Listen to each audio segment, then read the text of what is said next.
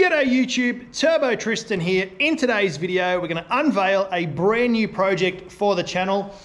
Now, the title and the thumbnail of this one is not misleading.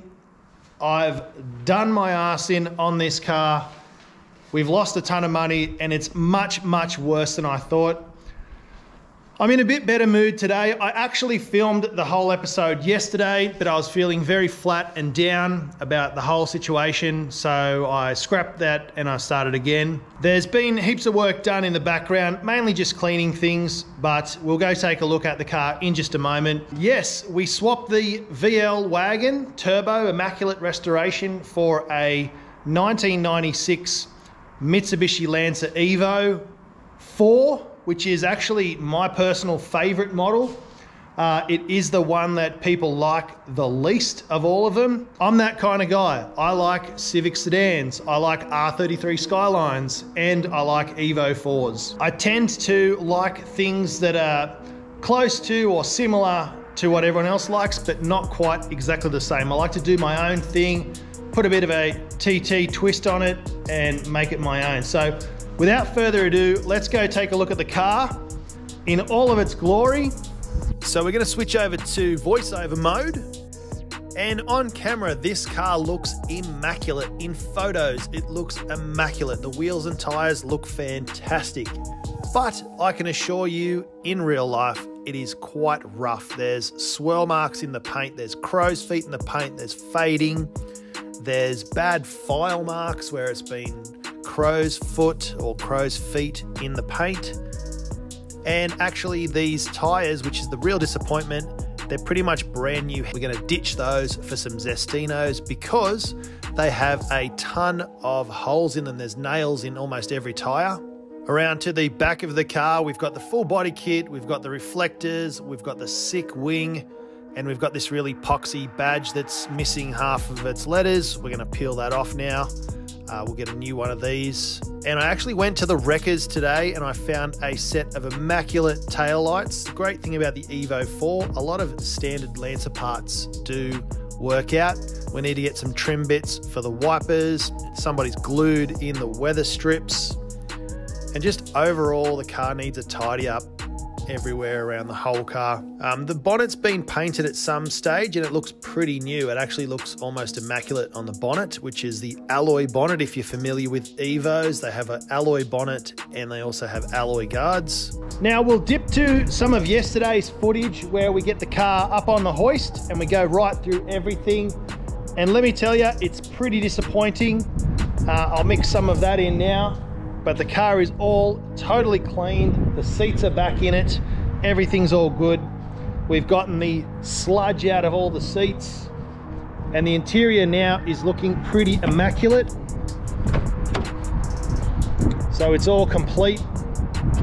Nice and dried SR3 Recaros. We are gonna get some wings from the boys at OTR. But you go check out what I did yesterday. I'm gonna get set up, we're gonna take her for a drive, see what she sounds like, see what she goes like. And before we take it off the road and overhaul this thing, it's probably gonna sit for a little while whilst I collect part. And I haven't forgotten, we've got VTEC. We need to finish VTEC. We're waiting on pistons and rods for this guy, and then we can get that done. And whilst that's getting done, it should give me enough time to get a whole bunch of parts so we can smash that all out in one go. It's going to be powder coated suspension, zinc plated bolts, all new bushes, all new brakes, all new suspension, brand new clutch. We're going to get the hookup from EXEDY. We are going to get the hookup from Zestino tires, and of course we're going to get the hookup from RACEWORKS with a whole setup on the car. Can't wait for that. Yeah, we're going to get parts from everywhere, accumulate them all, and then do a sick build for you guys. And now a real quick word from this video's sponsor, me. As you guys know, we have the Spool Up website. We've just added these mighty D stickers for all your D series vehicles. And we've also added new Spool Up logos.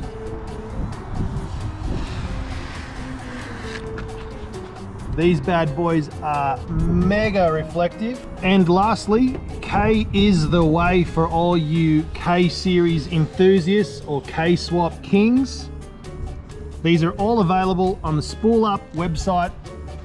Link will be in the description, and this is high quality film said to last 5 to 7 years outside in the sun. So check them out.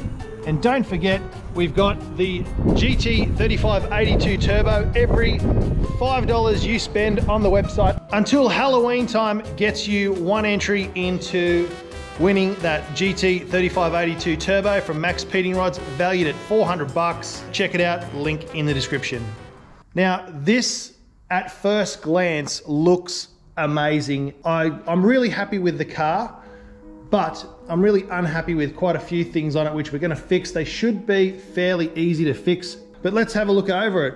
We've got some genuine Mitsubishi Enkis that have been powder coated white to match the car. Normally not a fan of white on white wheels, but this actually looks pretty cool. The full factory Evo body kit. We're missing the Mitsubishi logo just here, which we'll get eventually. The paint on the back half of the car is fairly dull. We're going to try and go down to AUTOPAINT and grab some products to give this thing a nice paint clean and correction, but I really think it's probably beyond repair. There are a lot of file marks in the paint. It looks like somebody's tried to cut and buff it, but they've used rocks instead of a buffing pad. That is not the best. You can probably see it here. Hard to pick up on camera. They're going to get swapped out for some Zestino tires. As you guys know, we run Zestino on all the cars on the channel here, so we'll swap those out. They do have a slow leak, so once we chuck it up on the hoist and find out if there is punctures in the tires or if they've just been sitting in storage for a long time. In the interior, we've got the factory Recaro trim with the really cool 1996 Recaro SR3 Evo textured trim in here, and I think that looks awesome. However, when we get to the front of the car, you'll see that it's missing the trim there. So if anyone has any Evo 4 front door cards, let me know. We need to replace that. The front seat is looking a little bit munted there. That's typical wear and tear from people jumping in and out. And we've got a small rip there in the front bolster, but otherwise she's all there. Momo steering wheel, Japanese JDM 180 km/h dash, climate control, and it's a 5-speed. Let's check out the thing you guys are all interested in, is the engine and what's done to it. Now, one thing about the Evos is the bonnet is all aluminium, or aluminum if you're from America, and I'm told so are the front guards. They feel a little bit different to the front doors. And you can see here we've got the JDM orange indicators, which I love. Mitsubishi grille is present in the front, and we've got the fog lights. Now, I do want to upgrade all the light globes in here. They're really, really dull 90s globes. The front fog lights pretty much do absolutely nothing, and the front headlights are pretty weak themselves. I do want to upgrade the front mount to just a bigger one. This one all being factory Evo. We will keep and wrap that up in cardboard and bubble wrap and put it on the shelf. Anything we take off this car for mods is going to stay in storage. If we ever decide to sell it, we'll sell it with all the genuine parts. Let's take a look under the hood. Here is the 4G63 engine, 2 litre, turbocharged, all-wheel drive, factory Evo motor. I don't actually know if this has been tuned or not. There is an adjustable eBay looking fuel pressure regulator. That is going in the bin 100%. There is a throttle body there that's aftermarket. I probably want to chuck that in the bin because you can see down here we've got some dodginess with the TPS wiring, and we've got some EGR stuff going on down there. And I've been talking to my friends at Spartan Turbos about doing a high flow upgrade for these, and we're going to look at doing that in the near future. EXEDY clutches on board. We're going to do an upgraded clutch on this car, so there's going to be more about that in the future. A new air intake, new RACEWORKS injectors, RACEWORKS fuel pressure reg, all RACEWORKS lines, BMC filter, and I want to get an Optima battery in there, pretty quick smart. This one is really, really weak. There is an issue with the idle control as well. All of these lines are quite perished. We do need to upgrade the radiator and of course a full turbo back exhaust. This one's all standard, so we're going to get rid of all of that, clean everything up, zinc plate all the nuts and bolts, powder coat things, and also paint things. So we're going to get this thing looking really, really nice. And the goal with the car is roughly around about 250 kilowatts at the wheels, nice tough streeter, something to take to all the car meets. Stancy boy, hard park. We're going to get some coilovers in this because it's factory suspension just with some lowered springs. And I need to roll the guards front and rear. Under full load turning, it does scrub on the tires and we definitely want to avoid that, but I do want it to be just a pinch lower. Probably leave the front where it is, but drop the back about 30 mil, I reckon. Would be nice. I've looked under the car on my hands and knees, but I haven't had it up on the hoist. I'm going to do that. Check it out with you guys. I'm going to take the seats out, give them a good clean with the Bissell spot cleaner, do wet vac on all the seats and lay them out in the sun today. Hopefully that brings them up brand new. There is a bit of a stink in the car because it has been in storage for quite a while. Let's get her up in the air and have a look at the undercarriage. Alrighty, she's up in the air. I've had a really, really brief look and got really scared. So I ran over and grabbed the camera and she's not looking good, guys. Not looking good at all. I'm pretty disappointed, actually. We will start at the back, I reckon. So every time you start up the car, there's a piece loose inside here and it rattles. So that's got to go in the bin. Quite possibly the world's worst welds on this exhaust. That doesn't line up. It's rusty as all get out. It's got a hole in it there. Wow, I didn't even know that. So massive hole in the exhaust. Jesus. Oh my God, that is way worse than I thought. We've got some light surface rust up here, so I'm gonna blast everything, treat it, and then I'm going to wrap the line the whole underside of the car. All of this suspension is gonna get swapped out. I'm gonna sandblast off all of this horrible silver paint, and we're gonna clean up everything that's alloy. I'm gonna clean it and then clear coat it. Everything that's not alloy, that's cast, I'm gonna paint it black. I'm gonna get all the bolts zinc coated, clean up and service the drive shafts, all the diff bushes, so all of these mounts we're gonna do. This horrible rubbery silver paint that's on here, that's all gotta go. Shocks are gonna go. They don't appear to be leaking, but they're crusty and they're stock. Under the middle of the floor doesn't look too bad. Pretty happy with that. There's a few little bends on the pinch welds which I'll straighten out. That exhaust is bloody horrible. Whoever made that, give yourself an uppercut. The center bearings, they don't vibrate when you're driving the car, but probably want to change those out. Give the tail shaft a clean and paint. Just basically service that. We've got something on here which is probably diff oil by the looks of it, so we'll need to clean that up.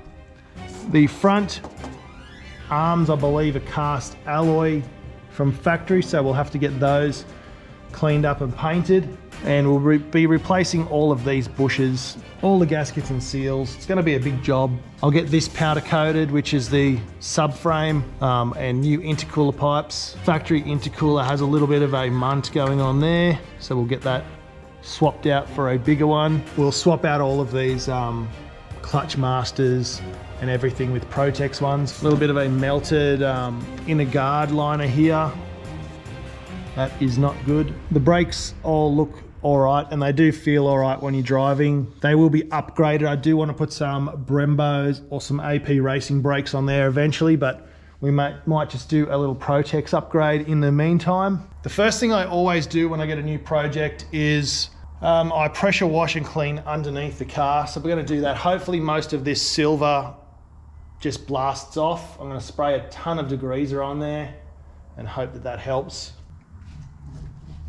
Look, I'm pretty disappointed in the couple of things I found, but at the same time, I did know what I was getting myself into. And I did know all of this before I decided on the swap, but yeah, I didn't know about the diff leaking. I didn't know about the hole in the exhaust. I just looked under, checked the frame rails, checked all of this silver stuff. I went, no, I'm going to replace all that. Checked the exhaust, went, it's rusty, I'm going to replace that. Didn't realize there was a massive hole in here. That's actually pretty funny, but we'll look at getting an off-the-shelf exhaust for it. There is a nail in the tire, which probably explains why but that can be repaired. There's another one there. It looks like there was one there. There's another one there. This tire, and there's another one. This tire is cooked. Okay, so brand new hand cooks, still with all the furry bits on them, need to go in the bin. Bit of rust up there in the frame. That's no big deal. I can cut that out, weld a plate in there. Not an issue at all, not worried about that. A little bit on this side, but I'll probably just, give that a cut and weld a plate in there. Pretty standard with these actually. I've done a bit of research and they do have their faults. One thing which you're probably thinking is, oh, not an Evo 4. Those ones have the weak engine with the crank walk. So we're already going to name this one Project Crank Walk because we are going to address all of those things. I've read up and found out that if it has an issue, it has an issue. If it doesn't, it doesn't. This one is a 96. Late 96, I believe, so I'm pretty sure that issue is fixed, but we'll probably throw some bearings in the car anyway. We'll check out the story with the thrust bearing and see how that play is, and we'll get that all measured up and fix that up. Shouldn't be too much of an issue. So it's been about an hour and a half since I picked the camera up last, and I've cleaned the two front seats. Passenger side turned out all right in the sunlight. It's had probably 40 minutes to dry, whereas the driver's side, which was the much worse one, just went out. But I thought I'd better show you what I've been doing. So I've got the wet vac here, soak everything down, scrub it with the oscillating scrubber brush on the drill, agitate everything up, and then suck all the crummy stuff out. It's going to be interesting when I tip that out because these seats were absolutely filthy. You can see a bit of moldy stuff there and heaps of dog hair in the car. All the seats are clean, carpets are cleaned. And this is the bit that you guys really want to see, I know, is the mud milkshake.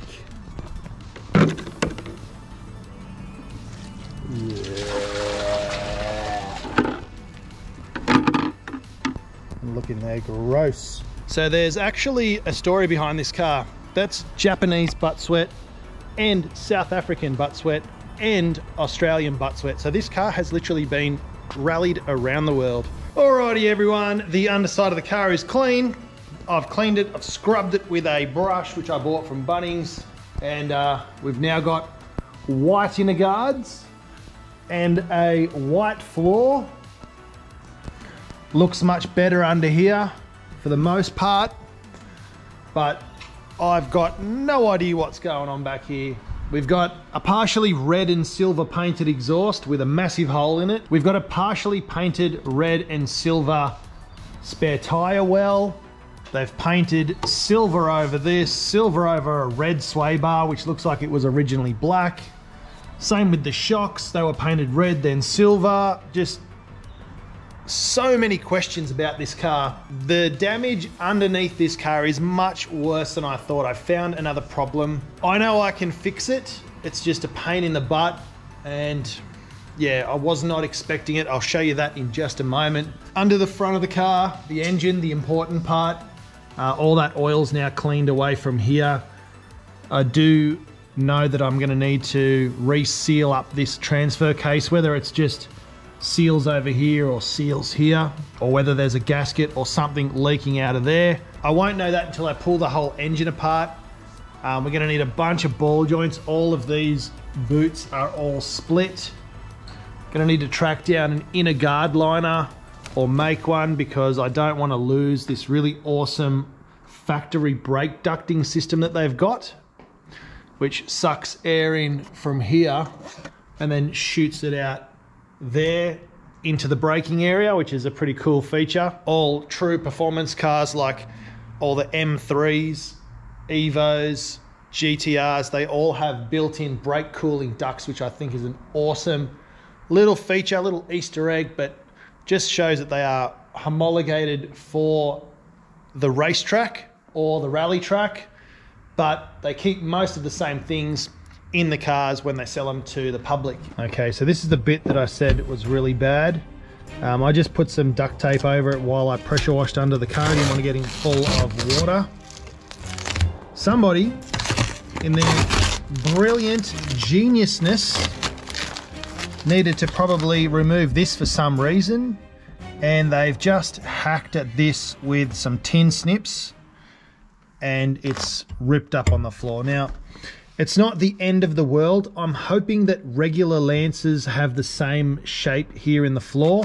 I'm going to go to the wreckers tomorrow, and if I can find one, I'll just cut out the section in a big square, and then I'll trace that around here, and then I'll tack weld it in, spot welds all the way around, and yeah, that should be a good fix. I'll seal it up with some seam sealer and it should be good as new. Yeah, the actual carpet looked pretty good, so I'll just give it a good vac and put the floor mats over the top.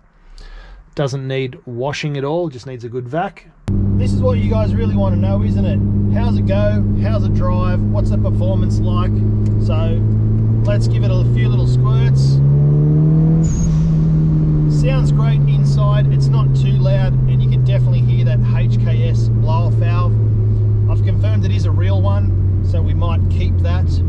Not that I'm a fanboy for all the JDM parts. I would love to and prefer to put a Turbo Smart or something Australian in there, but we've got this, so we'll keep it for now. It does sound pretty cool, pretty JDM, Fast and Furious-y. Now the car does need a service, does need an oil change, but I have checked the oil and water. It is all topped up and it's all good to go, so we can give it a little bit of a squirt to the speed limit. And the first thing that we need to test is an all-wheel drive launch. Now this is getting a new clutch, so not too worried about that.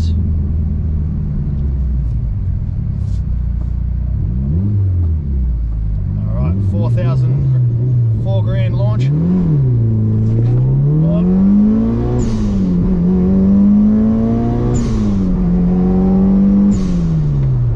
And we lost the dash mat, so definite G-forces there.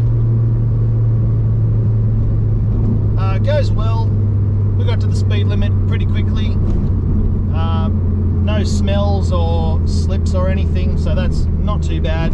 The driveline of the car, even though it is in need of a really good service, it does feel good, drives good. There's no clanks or rattles. A little bit of scrubbage around the corners. I did roll the guards, as I mentioned, but might need a little bit more in the front or some other clearance. Not too sure.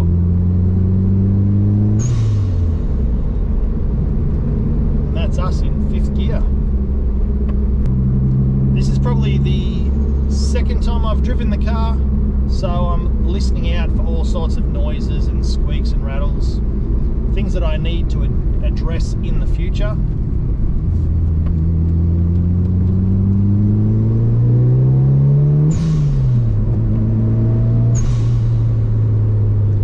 To get an alloy air intake on this and a high flow turbo.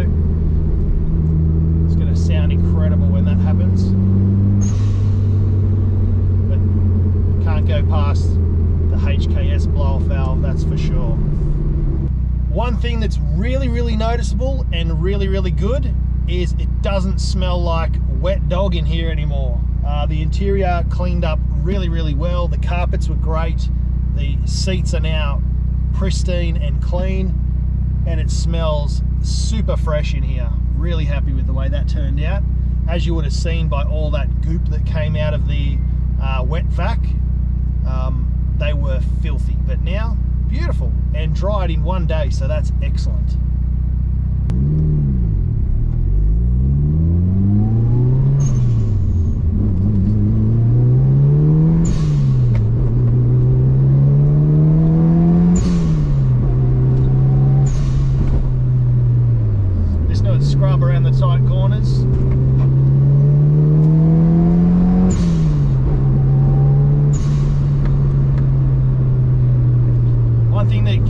every time I look up in the mirror and I see that big wing, and I think there's someone like right up my butt.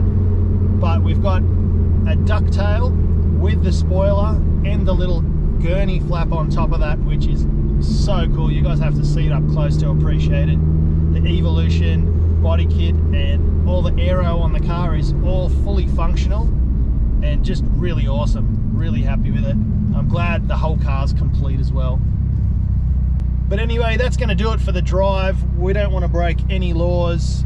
It is a long weekend. It's footy grand final weekend. So just a quick squirt to the speed limit, bit of noise, hear the blow-off valve, and also test out the car's suspension for leaks and squeaks. Everything though checks out fine. We know what we've got to fix. We know the plan. So it's accumulate a bunch of parts and get ready for this build. Project Crank Walk is on the way, so make sure you guys tune in for all episodes. Like, subscribe. There's no Evo 4 content out there that's less than 10 years old, so we got some fresh stuff for you, and we're going to do some really in-depth builds, up close and personal stuff, not like Tommy F, who just says here's the car, here's a bunch of parts, cut to weeks later and it's all on there and it's all done. We're going to show you guys how to do it all. You're going to learn with me, so don't forget, spool up, bring the boost, and we'll see you in the next one. Cheers.